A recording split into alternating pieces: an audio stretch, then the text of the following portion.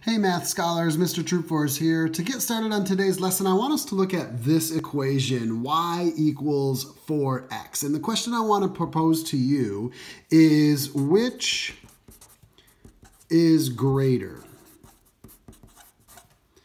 x or y?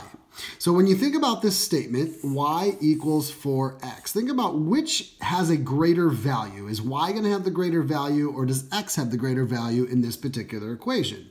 Now, some students might say that, well, x is going to be greater because it's multiplied by 4. Whereas another student might say, well, it's going to depend on what the value of x is and what the value of y is. So I want you to think about, what do you think about the greater variable will be, x or y?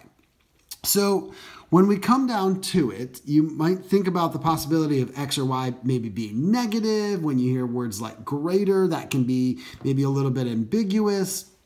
But this equation and my question kind of really comes down to this. When you break down this particular equation, remember the equal sign. When you think about this equal sign, you need to think about like a scale, for example. And both sides of this scale need to be equal. They need to balance out, okay? So an equation is simply just a balancing of a scale. And so this side needs to be equal to this side. So when you think about now these values or these variables of y and x, here's what it comes down to. Y is going to be greater because it is 4 times the size of x. So think about what I just said there. Y is going to be greater. So y is going to be greater because it's 4 times the value of x. For example, if x equals 2, let's say, okay? If x equals 2, so y equals 4 times 2. Well, I know that 4 times 2, of course, is 8, so y equals 8. So if x is 2, y is going to be equal to 8.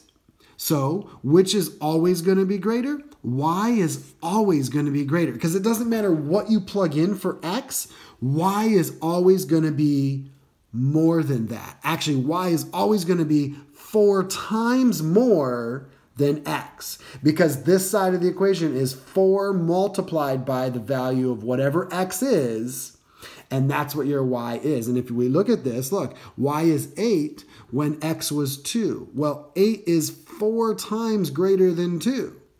Okay, because 4 times 2 is 8.